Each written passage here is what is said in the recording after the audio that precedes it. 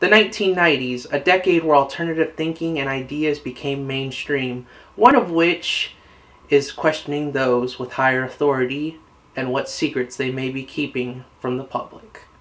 The truth is out there.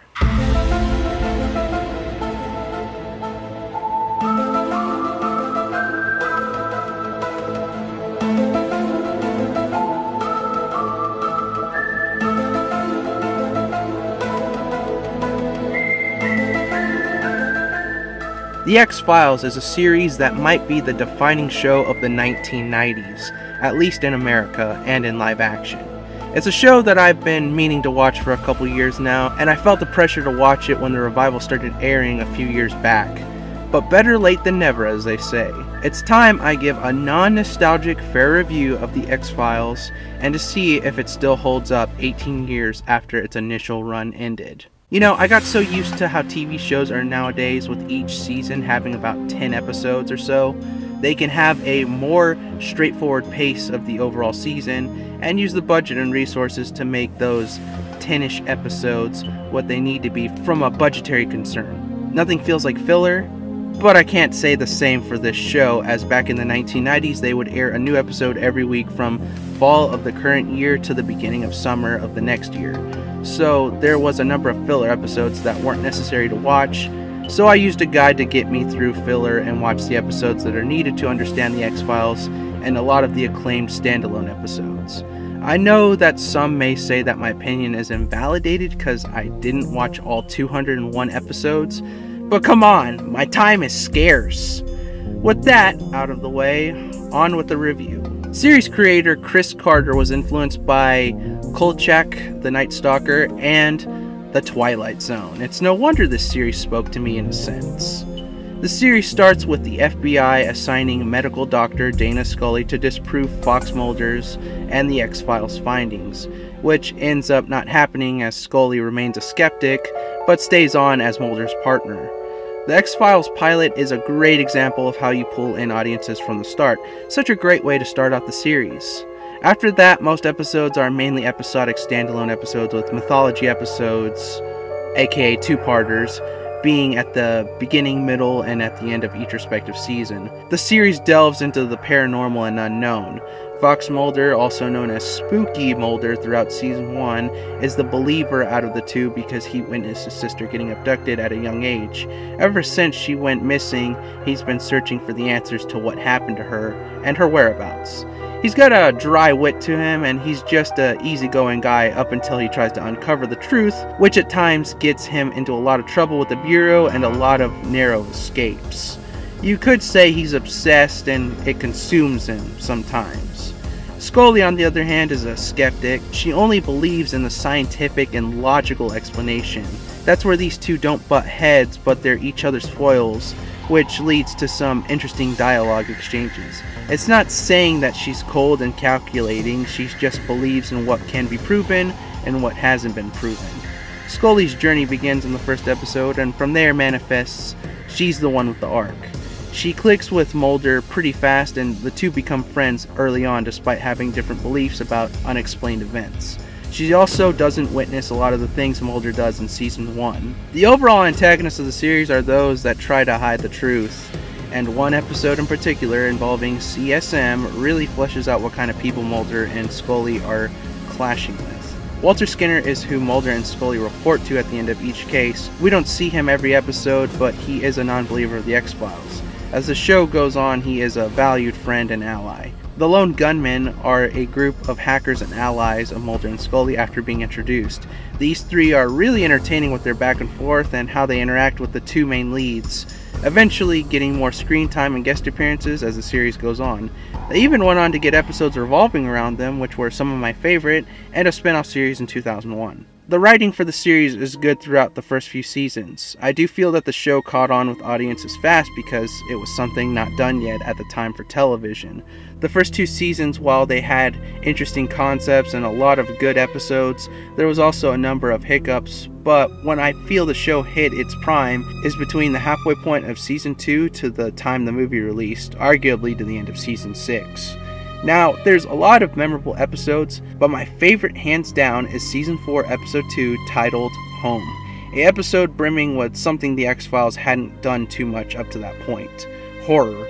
Glenn Morgan and James Wong wrote the episode and are my kind of guys. Speaking of writers, Darren Morgan was the writer that delivered some of the X-Files' most unique episodes, writing for the show during season 2 and 3. Vince Gilligan wrote some of the best episodes in later seasons, one of which is the prototype for a show that would later go on to be arguably the best TV show ever. Bitch! There's a lot of good writing involved during the show's run and concepts that work well, but the show can also have some nonsensical writing too, along with episodes that are boring. See, when I said I watched the show with a guide, I didn't do that until the beginning of season 2. I watched the entire first season, and there was quite a bit of snoozers in that season, which is why I resorted to the guide.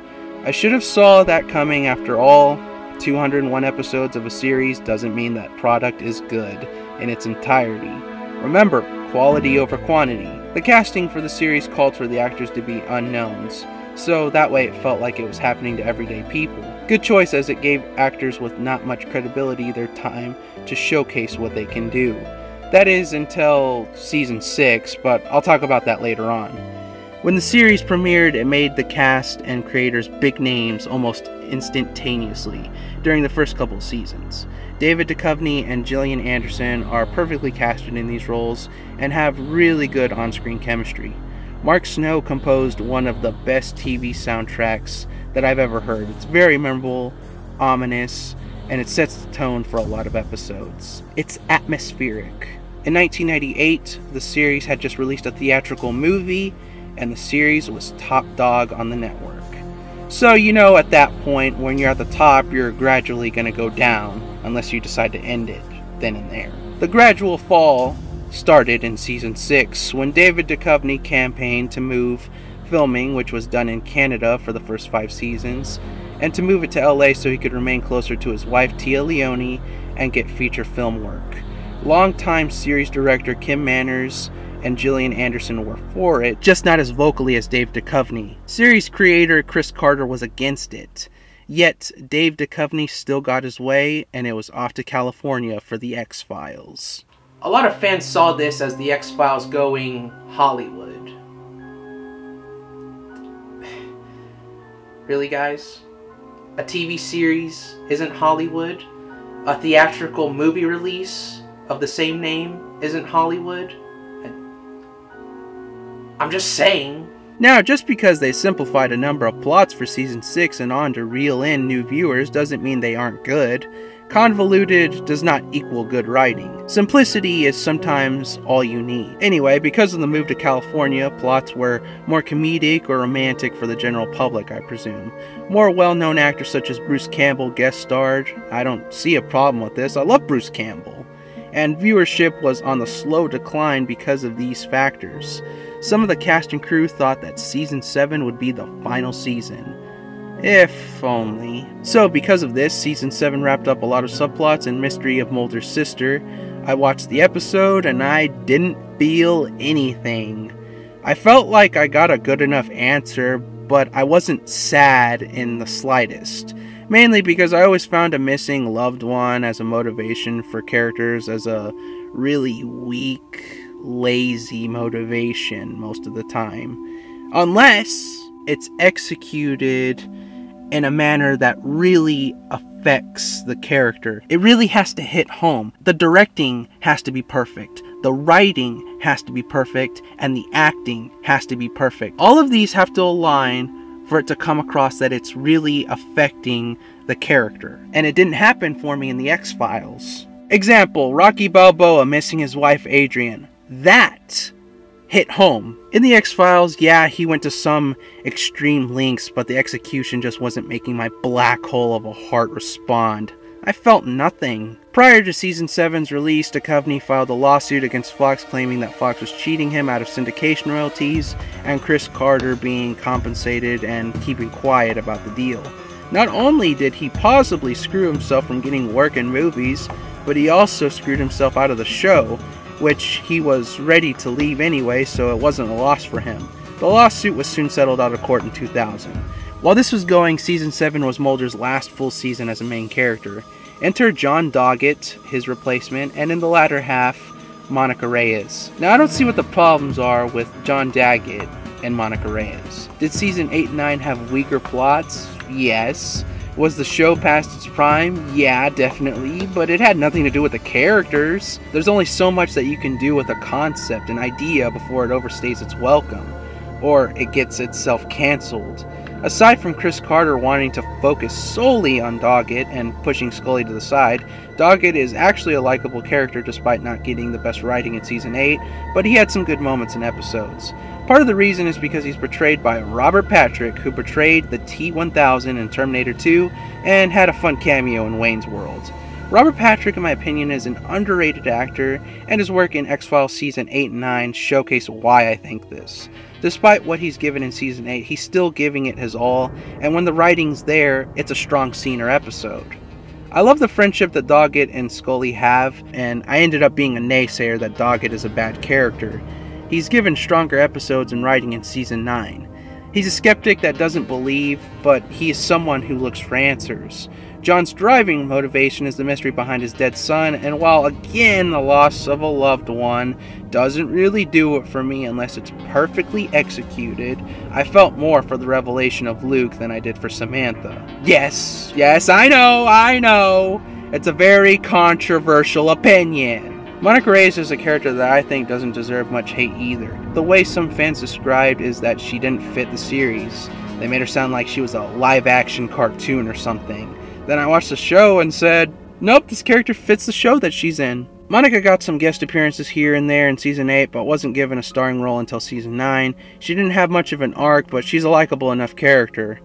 Guys, it's been 20 years now since Duchovny left the show as main character. I think it's time to accept the fact that the reason you don't like Doggett and Reyes is because they weren't Mulder and Scully. While Mulder and Scully did have better writing and overall seasons, I really don't think that Doggett and Reyes got a fair shake. So, I started this series in April of this year, and I finished it in mid-August. And after all that, I have to say that the finale is one of the most disappointing and unconclusive finales that I've ever seen. What was that? Why go on for so long if you weren't going to give us the ending that would have ended it in a proper manner? I don't know what more to say about that last episode except for the fact that the truth was not revealed to the world. So if you're watching the X-Files, I'd say use a guide to determine which episodes you want to watch from seasons 1 through 5, and then watch the movie. That's probably as good of a conclusion as you're going to get. If you want to watch the seasons after season 5, there's some great episodes, but for the most part, watch at your own risk, because you're going to be tempted to watch it all the way to the finale. I will give the X-Files original run a recommendation. And if you're wondering, I am going to review the first movie next week. As for the second movie in seasons 10 and 11, maybe sometime next year. We'll see. I'm Lena Mars, I'm the MCA Productions crew, and the truth is out there.